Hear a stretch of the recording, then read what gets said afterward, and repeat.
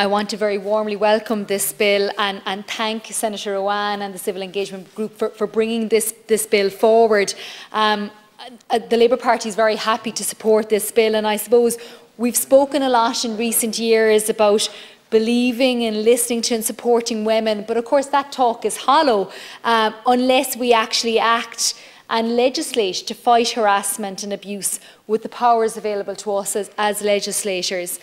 And I was struck when thinking about this bill during the week about the lack of information that we have about non-disclosure agreements, of course, in this country. And of course, by definition, there is no register or data available. And I want to commend Senator Éireann on, of course, the bill itself, but also in terms of promoting awareness around the use of non-disclosure agreements, because I think in some ways, you know, we are using the phrase non-disclosure agreements here, but of course, to many of those who've been forced to sign them, they don't know what they're signing, other than they know that it's a tool of silence, so that they will never, so that the wrong that was initially perpetrated against them is reinforced again by ensuring they never talk up.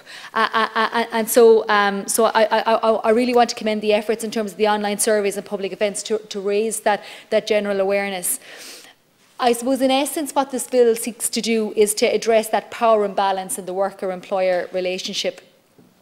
And as I said there, you know, in many cases it's reinforcing the initial wrong that was perpetrated against that worker. And in terms of, I suppose, the sectors and the workplaces, we know that this has taken place across almost every sector. I'm thinking of my own time working as an official in SIP2. And some of the cases that we came to learn and understand of where there was an attempt to silence women in particular because of what went on. And I'm also thinking more recently of the Irish traditional music scene, where there has been a harrowing testimony of women assaulted and discriminated against, and of course they haven't necessarily been subjected to having to sign non-disclosure agreements, but I suppose it's that culture of secrecy and fear, and the fear of what repercussions will follow if indeed people do talk up. So in that regard, this is very much a workers' rights bill, and one that we're very proud to support. And I'm struck because the UK government announced plans to enact such a bill in 2019, but of course we've yet to see any progress in that.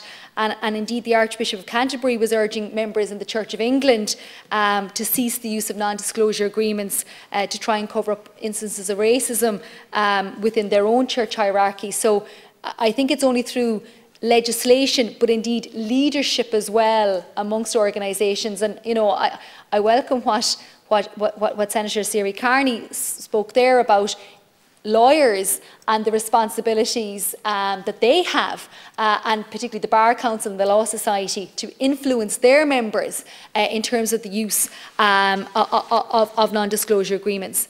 I suppose the last point I want to make is that I'm particularly heartened to see that this is an amendment to the Employment Equality Act 1998 rather than just a standalone bill.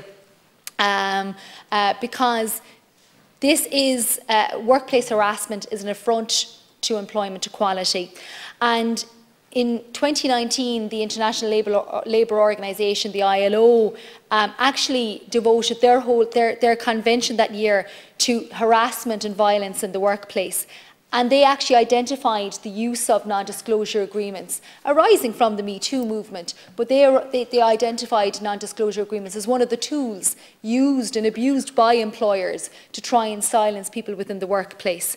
And so I think Senator Éireann spoke earlier, indeed, or maybe it was Senator Higgins, about that Ireland could perhaps be one of the first countries to actually put legislation in place. And I think that would be a really positive and proud achievement if we were to do that, because we haven't seen legislative action take place in other countries, but it's certainly something that is needed here, and I want to commend and support the bill. Gur Magat.